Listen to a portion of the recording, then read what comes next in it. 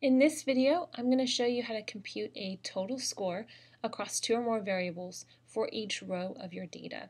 For this example, we have participants from a survey, so each row represents a participant, and I've got 4 satisfaction scores, and I want to combine these to have one total satisfaction score for each participant. Let's have a quick look at our coding before we get started.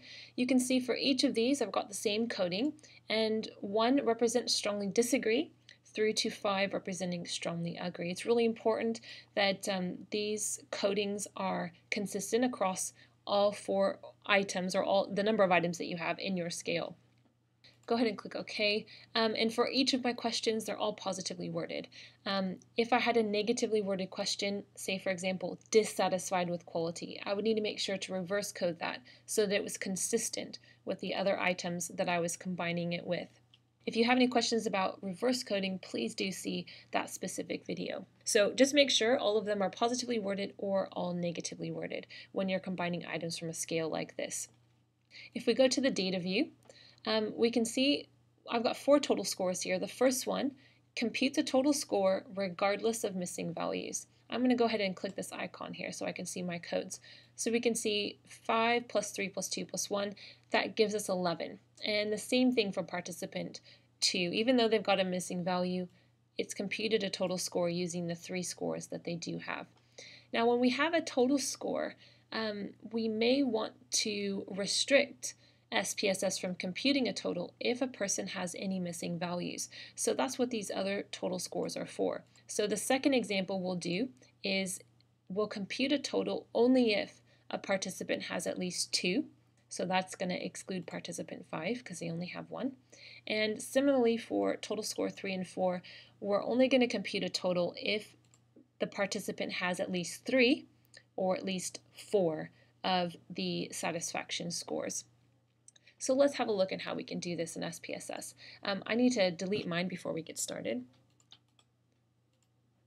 If we go to the transform menu, compute variable.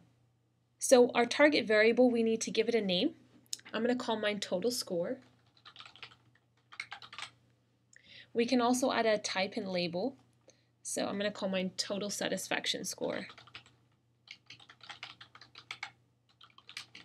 Now remember, in labels we can have spaces and special characters, whereas we can't do that with a variable name. Our type is numeric. Go ahead and click continue. Now in our numeric expression box, this is where we're going to build our total score, our sum.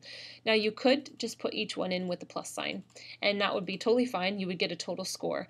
The only problem is we can't then specify to SPSS what to do with participants with missing values. So it's not as flexible as using the sum function. So I'm going to go ahead and delete this. And I'm going to find the sum function from the statistical menu. So from function group, choose statistical, and then choose sum. I can double click this, or I can use the arrow to move it up. And we want to replace each of these question marks with a variable. So go ahead and replace the first one with our first variable, and replace the second one. Now I've got more than 2, so I need to separate them with a comma. Put my third one in, comma, and put my fourth one in. When you're done, go ahead and click OK. You can see here that I've got a total score for each participant. Now, what if I only wanted a total score if the participant had answered at least 2 questions? Well, let's go back to transform and compute. We're just going to make a slight modification. I need to give this variable a different name because I can't have 2 with the same. So I'm going to put a 2 there. And after my sum function, I'm going to put a full stop and then the number 2. And this tells SPSS only calculate a total if there are at least 2 of the satisfaction scores. So go ahead and click OK. And you can see here participant 5, because they only have 1 satisfaction score, a total score has not been computed for them. We're going to do something similar for 3 and 4. So if I just change this to a 3 to give it a different name, and the same thing here. So now I have to have at least 3 satisfaction scores. Click OK. Now you would do the same thing if you wanted to make sure the person answered all 4 in order to have a total score. So this gives you a total score for each participant.